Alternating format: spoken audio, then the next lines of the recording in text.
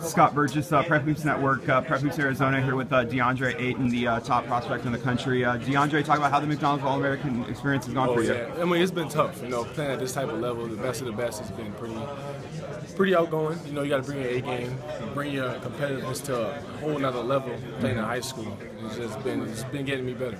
What's it been like going up against your boy Brandon McCoy in practices this week? It's amazing. You know, we both know each other's game, and we just try to make each other better every practice. Okay. Talk about your season this year at Hillcrest and how it went for you guys. It's been pretty good. I finally got my national championship. I was on it, and we went 33-6. Pretty good. Got a lot of players going off for big colleges, mid-major, but we accomplished our goal this year. Okay.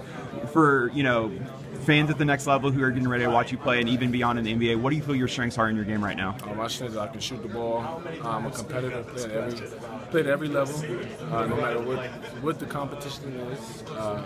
And my motor and me getting my teammates better is very high. Okay, and then your decision to go to Arizona, why was Arizona your choice? My mother was a big picture in that. She made Arizona home, and she just wanted to be part of history of Arizona.